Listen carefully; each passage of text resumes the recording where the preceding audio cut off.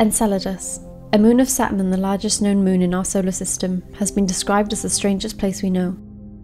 This is to some degree a matter of individual opinion, but even so, Enceladus is in fact a very special place, particularly with regard to the search for extraterrestrial life. Enceladus is one of the so-called icy moons of our solar system, orbiting Saturn along with Titan and the Jovian moons Europa, Ganymede and Callisto. They are all classed as water worlds, in that all five are thought to harbour subsurface oceans that could, to varying degrees, potentially host some kind of life. Triton, the largest of Neptune's 13 moons, is sometimes included, and is relatively large as moons go, but it is so poorly studied, and so far away at 2.7 billion miles, that it is usually left out of any practical discussion of exploration, at least for the moment. Titan, a moon of Saturn, has a surface with methane and ethane, lakes and rivers, rocks and mountains, made of water ice, and evaporation, clouds, and precipitation. In other words, a hydrological cycle, involving these hydrocarbons. This is attractive in itself, because it looks very much like Earth, except that the average surface temperature on Titan is 290 degrees below 0 Fahrenheit. But it is hypothesized that Titan has an extensive, relatively warm subsurface of ocean water. All of these moons are very attractive targets for exploration, especially concerning exobiology, but Enceladus is especially so because of its tiger stripes.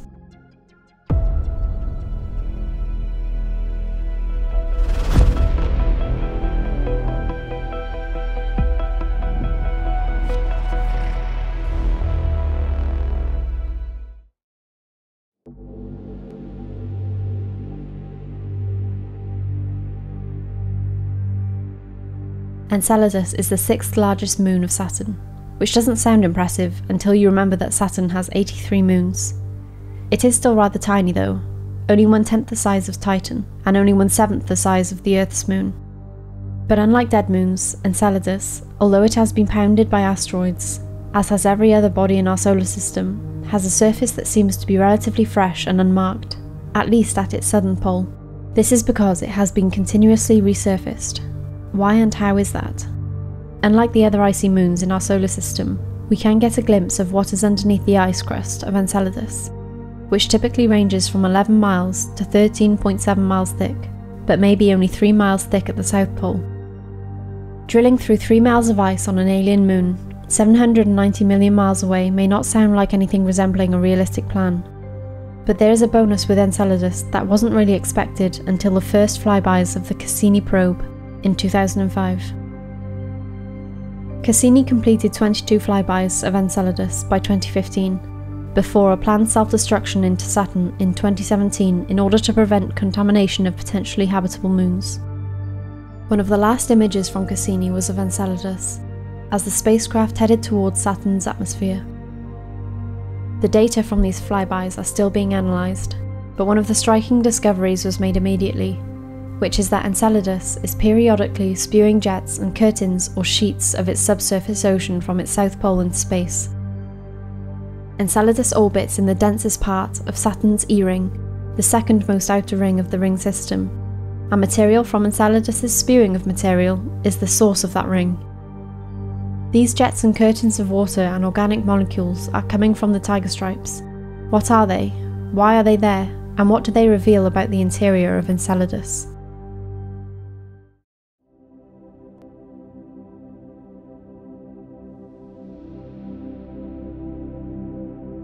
These are 4 stripe-like cracks in the ice crust that occur at the south pole of Enceladus, nearly 181 miles long and pretty evenly spaced at nearly 22 miles apart.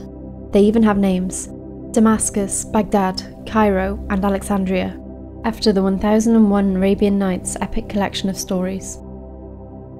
At least along some extensive portions of their lengths, these cracks extend all the way down to Enceladus's subsurface ocean, and emit material from this ocean, a bit like drilling in reverse. These cracks or tiger stripes seem to be unique to Enceladus, and they are only at the South Pole. The ice is significantly thinner at the poles than it is at lower latitudes, and the nature of Enceladus's orbit around Saturn and its gravitational interaction with the moon Dione produce gravitational stresses and heat. At the poles, these stresses can produce cracks where the ice crust is thinnest. This could have occurred at either poles, and just happened to occur at the south. These cracks open and close, depending on where in its orbit Enceladus is, hence the periodic emissions of water and other substances. And so, with these geysers and curtains of water and ice particles, we've already been able to glimpse what may lie below.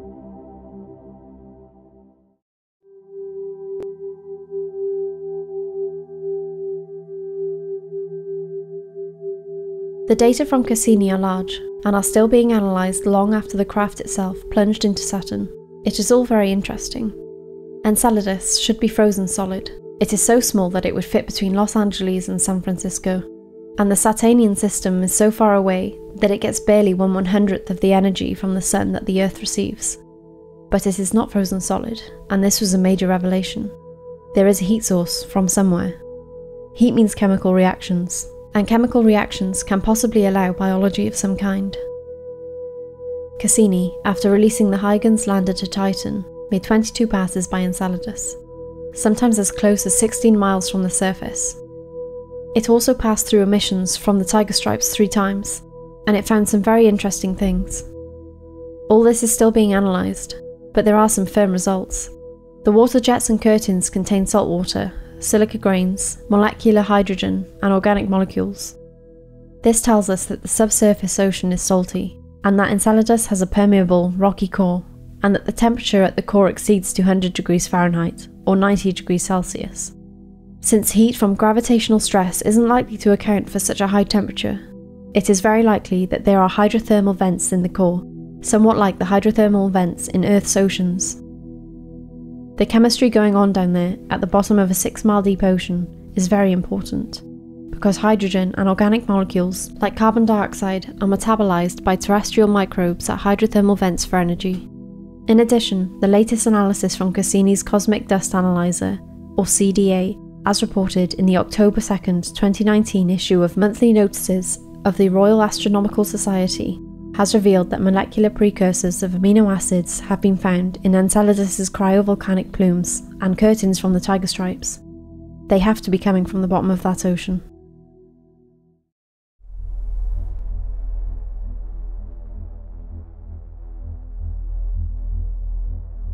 This really is anyone's guess. Certainly, there will be extraterrestrial geology, because geology is just physics in action, and happens everywhere. We have to remember that the whole point of exploration is to learn and understand things for their own sakes, not necessarily ours. We want to know the fundamental workings of the universe.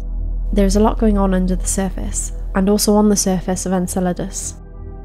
We'll almost certainly find hydrothermal vents, like the white and black smokers we have discovered at the bottoms of our own oceans.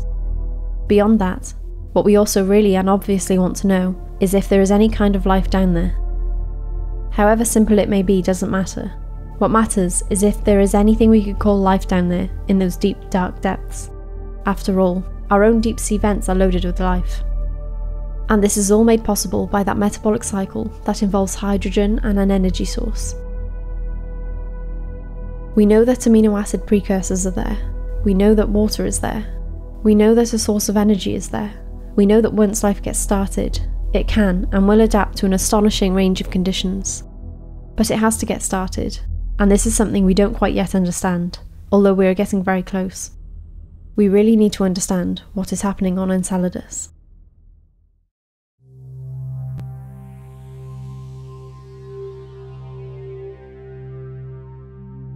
After decades of concentrating on planets, we've expanded our exploration of our solar system to the dwarf planets like Pluto and Ceres, and the moons of our major planets.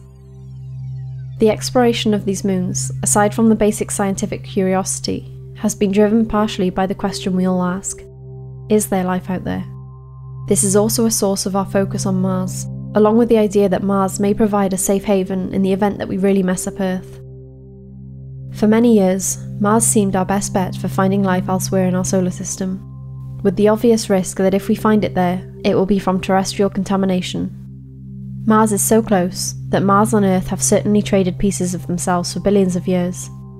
The outer planets of our solar system don't really have that problem, but their problem is that Jupiter, Saturn, Uranus, and Neptune are gigantic and composed largely of volatile gases with a small core under crushing pressures.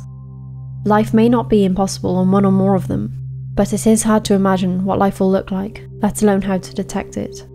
We began to realise that perhaps the moons of these gas giants might actually be better analogues for Earth, and so we began paying more attention to them. We also discovered, in the meantime, that water isn't rare at all in our solar system. And then we discovered that there are many moons out there that are very unlike our own moon, but in fact have lots of liquid water, oceans of it in fact. Europa became a prime target. It still is, especially since observations from the Kepler Space Telescope have suggested that it too may periodically spew thick plumes of water from under its ice crust. But in general, that crust is between 40 miles and 100 miles thick, so getting through will be a very tough engineering task. But its surface is crisscrossed, with fractures, and looks fairly recent in geological terms, which means that the ice crust is being recycled continuously. This in turn means that Europa is active in some way, and Europa is distorting Jupiter's magnetic field by its own magnetosphere, which seems to be caused by some conductive fluid that is likely to be water. An energy source has not been discovered, however. But Enceladus is a kind of astronomical and exobiologist pay dirt. It's farther away, but it's definitely spitting its subsurface ocean, and whatever it contains, out in space. And the tiger stripes are, practically speaking, permanent, so we can visit them and sample their emissions. The tiger stripes of Enceladus and whatever is underneath them are now our main target. They are right there, waiting for us.